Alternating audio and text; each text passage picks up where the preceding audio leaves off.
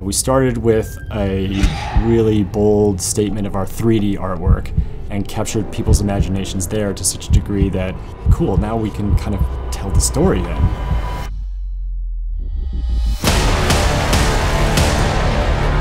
You can take this book and you can completely lose yourself within this world. There's just an amazing breadth of content. You'll want to tear it out of the book and frame it.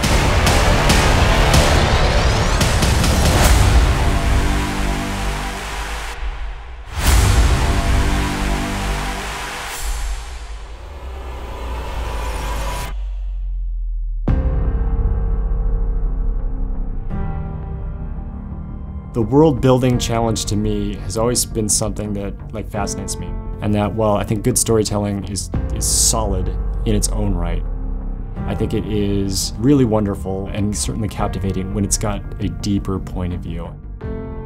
Up until now, people have seen the statues and they've gotten little tastes of the story, but this is actually our first time we're telling the whole story, or at least the first half of the story, I guess we could say. The book is presented as if you are dead and you just came through into the underworld, so you know nothing about this world. It's an underworld handbook to being dead, but it reads more like poetry or like Chaucer. It's a lot like a guidebook. You find out about the places you'll go and the people you'll meet and the things that you'll see. It is a book that explores a world in its fullest and most realistic capacity, where we've taken this underworld and we've built it in a way that you can go, well, who am I in this world? Where do I want to go? And what role will I have?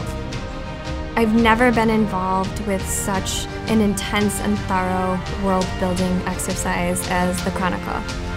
It's, I'd say, 50% art book and 50% universe handbook. Part of the book's approach was to use a wide body of artists, and the idea was to get a broad sort of survey of stylistic approaches. So some of the art is whimsical, some of it is really edgy type stuff that you might see on a heavy metal album cover. Others is what you would consider more classic sort of concept illustration. What's special about this is that there's art on every single page. You have the text, but a picture is worth 1,000 words. So having the two of them in conjunction with each other really gives people an idea of what the Underworld and Court of the Dead is all about.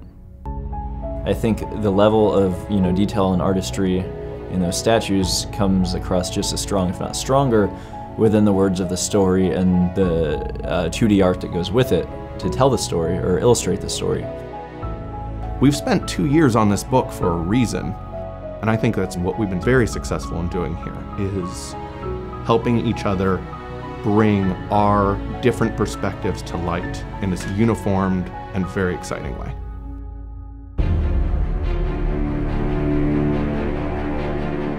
Seeing the summation of all of these efforts coalesced into an actual tangible artifact is something I look forward to with a lot of delight. It has been incredibly rewarding for me personally to get to experience this culture of art and artists all working together towards such a single and singular goal that everyone is so passionate and dedicated about. It's inspiring. This book will really be the heart of what this experience can be.